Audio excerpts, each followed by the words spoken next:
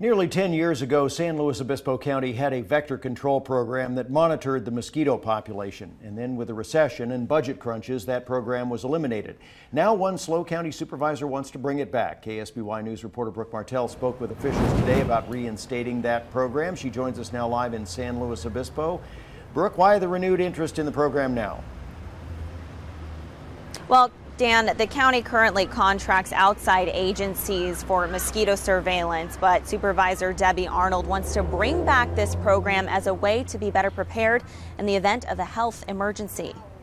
Two options were on the table Tuesday afternoon as SLO County public health officials presented ways to bring back mosquito control programs. The first is a seasonal mosquito surveillance and control program that would cost more than $380,000. The second would be year-round and cost nearly $575,000.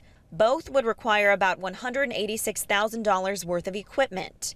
But County Environmental Health Specialist Lori Salo says the latter would be more effective, which would help with taking down a season and preparing for the next trapping season and the next surveillance time.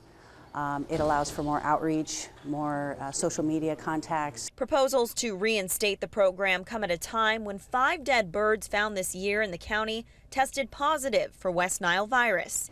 Now, the last couple months we've had more than we have in the past.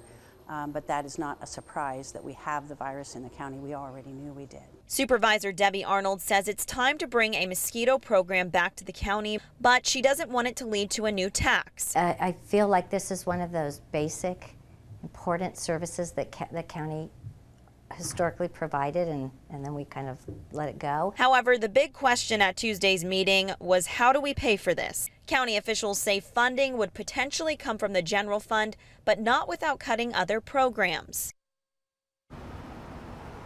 So the item is tabled until February. Now the board wants public health agency officials to come back at that time with more details on the budget for the proposed mosquito control program. Reporting live and local in San Luis Obispo, I'm Brooke Martell, KSBY News. All right, thank you for that, Brooke.